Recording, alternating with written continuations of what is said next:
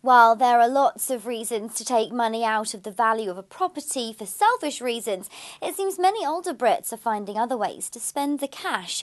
Equity release provider LV has identified a new class of financially dependent people it brands Chadults.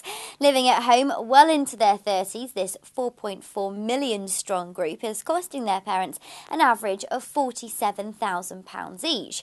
Parents are paying for big ticket items like a deposit on a house or a wedding, but they're also forking out regularly for basic living costs such as bills and rent once they do move out.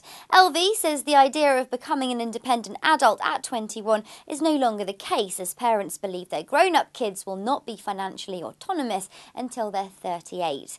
Mark Jones from LV explains that young people are leaving university with large debts, youth unemployment is at a record high, and property is unaffordable for many.